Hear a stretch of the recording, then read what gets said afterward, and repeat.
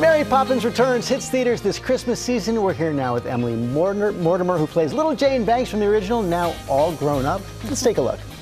I honestly can't remember why we kept most of this stuff to begin with. I mean, why on earth did we save this old broken thing? Don't you remember that kite?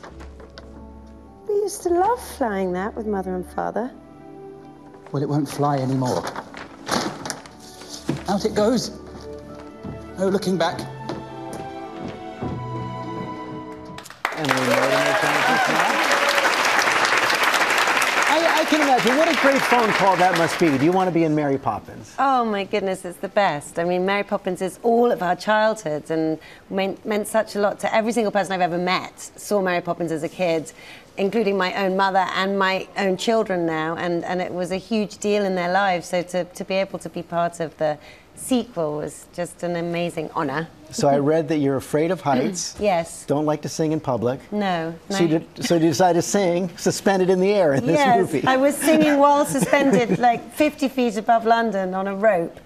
And it was all acting. I look very happy, but I'm actually completely miserable at that moment. And poor Lin-Manuel Miranda has to hold my hand throughout that scene, and I just had the sweatiest palms. It was But very he held on to you, embarrassing. right? He held on, and he was acting too. He was acting that he was enjoying holding my hand. Not only Lin-Manuel Miranda, but you also got to meet Dick Van Dyke. Yes, age 91. He's now 92, and he arrived on the set, all 91 years of him, and bounded up onto a desk and did a tap dance, and then sat down behind the desk and delivered the most impeccable monologue and made everybody cry. Rob Marshall, the director, was crying so much he couldn't call cut.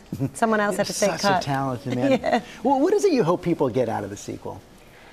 I think that, you know, Mary Poppins returns to the grown-up Jane and Michael Banks in this movie. It's 30 years on, or 25 years on from the original, and I think it's showing that we need Mary Poppins in our lives just as much as grown-ups, if not more, than we ever did as children. We need to rediscover the sense of wonder that a child has. I cannot wait to rediscover it with my children. And you got to bring your son Sam. My Is son, your date yes. to the premiere? Yes, he came to Los Angeles with me to the premiere. He's 15 and very cool and discerning and a big film buff. And he completely lost his cool all through the movie. He kept grabbing my arm and saying, "Mom, this is amazing. This is just so great." That's got to be the best review you could ask for. It really was. It really was. Yeah, I was frightened he would be too cool for it, but no, he's totally not. He loved it. Well, we cannot wait to see it. Thank you for coming in this morning. Thank you for having me. Mary Poppins Returns hits theaters on December 19th.